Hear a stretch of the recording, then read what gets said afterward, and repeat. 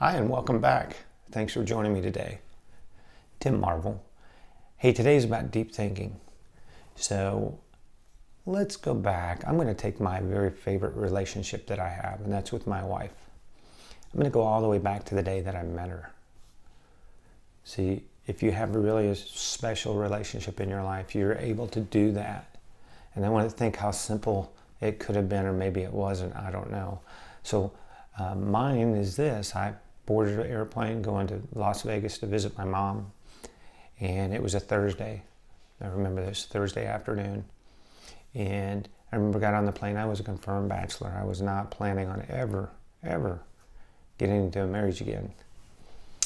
Little did I know, and I boarded that plane, that 7 years later to the day I would marry that girl. So I love my wife. I'm so glad I did. But how did that all transpire? How did I go from this person that didn't want to be in a relationship to somebody that ended up getting married? Isn't that crazy?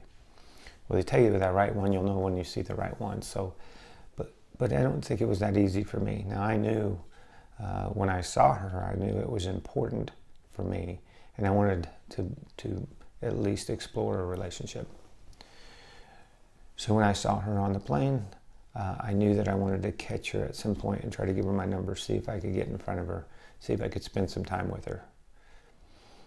So that's what I did. That's how we met. How did your first meeting go for whoever's significant in your life? What was it like? How did it start? Was it simple? Was it as easy as exchanging a number? Was it as easy as seeing somebody across the aisle? See, now here's the deal. My wife has a different story. She tells a story about we're on an ATA flight. We're going to Vegas. She notices me and she wants to get my attention, but she thinks I'm with somebody.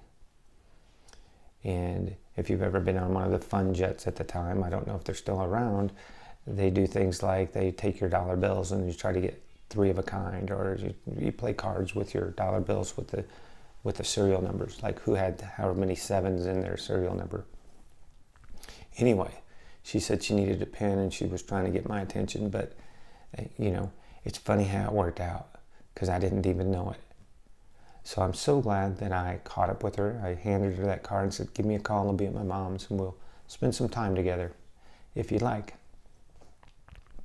7 years later, oh, let me rephrase that, 23 years later in January. So, hey, thanks for joining me. I want you to think about this. Take a few minutes, think about how your best relationships start out. Take a minute, think about when you started a new job. Think about the person that came up and introduced themselves first. Did you find a way to get along? You had some instant rapport for some reason, or they wouldn't have approached you. So I will talk to you soon. Subscribe to YouTube, Tim Marvel. Follow me on the videos. You'll be notified each time a new one's published. So we'll talk to you soon. Have a great day.